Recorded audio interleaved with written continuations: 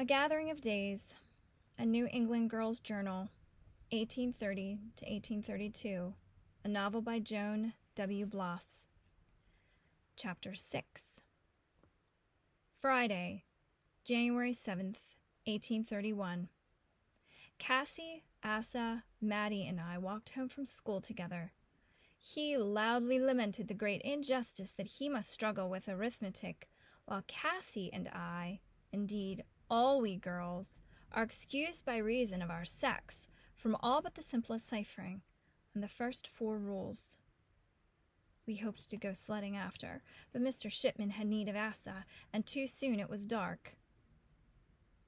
Monday, January 10th, 1831. Last week the teacher read from the paper. Today he set no text. Instead, to improve our penmanship, he bade us each to practice upon lines of our own choosing. "The idle fool is whipped at school," was Asa's, occasioning laughter. Cassie undertook as hers, "Sudden and violent passions are seldom durable." I chose, "Better is a neighbor that is near than a brother far off."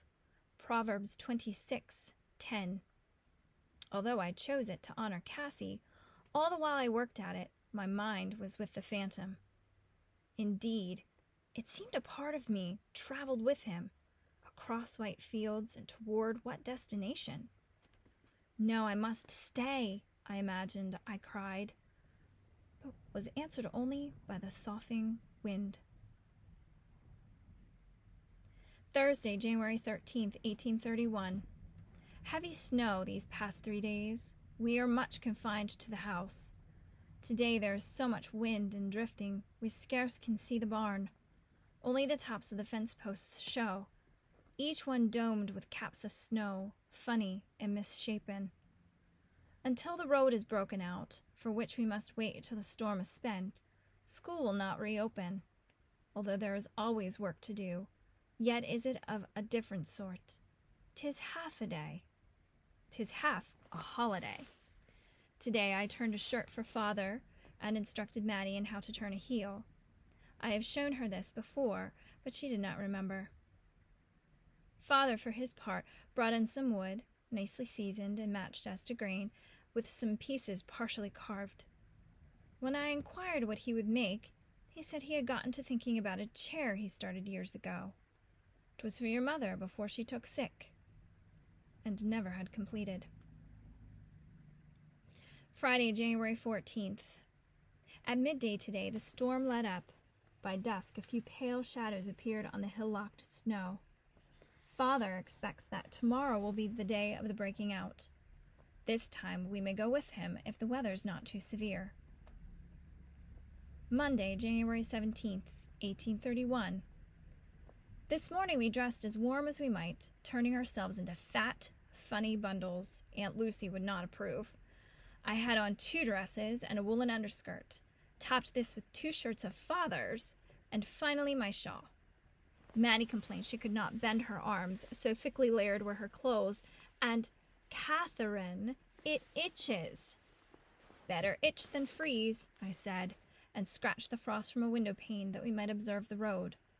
The house itself was nearly as cold as it was outdoors. We'd hardly wakened the fire this morning, only enough to prepare our meal, and now it was already banked to stay till our return.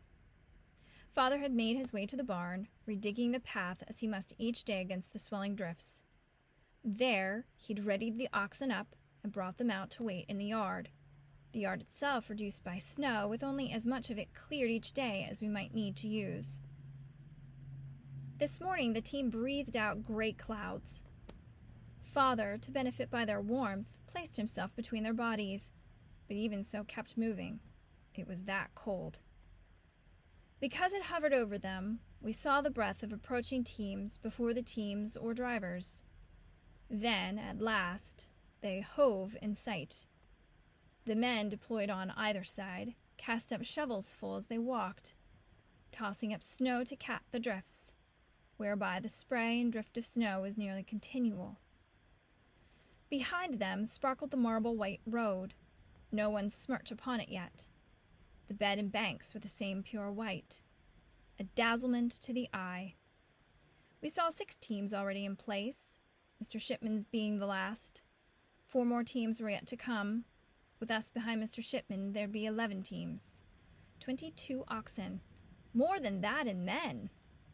We thought we might be to Holderness first, but were chagrined on reaching the bridge that others were there before us. Good-naturedly they teased and joked, "Been sleeping, sugaring, or shoveling?" And what the answer may have been was lost amidst the laughter and quick new round of jests. Each of the taverns soon overflowed, for if we were not the first to arrive, neither were we the last. From every hill, by every road, came lines of teams and men. The farthest to come was from College Road, the nearest from Shepherd's Hill. Our own line of Coxborough men was neither near nor far. Mattie first spotted our Uncle Jack, our frequent guest in summer months, but whom we see less often in winter, the travel being harder and the days so early dark. Uncle Jack calls the breaking out the closest a New Hampshire winter gets to the 4th of July. Once this day I feared Mattie was lost, but there she came, soon enough, led by a cheerful, if tipsy stranger, saying cheerfully to me, "Here's your little one, ma'am." We stayed till it was long afternoon. The way home lying mostly uphill, we had a leisurely journey of it, taking our pleasure in the newly cleared road and telling each other the news we'd gleaned during our hours in town. It was nearly dusk when we reached the house, and very cold within. Father brought the fire to life, then went out and with his axe hacked off some of our frozen soup that we might start it heating while he attended to chores. A knock at the door told of guests unexpected. It was no other than Teacher Holt, who'd stayed behind with this and that, and now was caught in the oncoming dark and still far from his lodgings. Back went Father with his axe, and soon returned to fill the pot with which was quickly bubbling. As pleasant vapors filled the room, I deemed myself amply rewarded for the slow preparation all those weeks ago. To the soup we joined bread and cider, also nuts and apples. To offset the plainness of the food when we had a visitor, I set out the pewterware and not the wooden bowls. Teacher Holt talks with Father now and will stay the night. We have no proper chamber for guests, but he assures us he'll sleep well downstairs by the fire.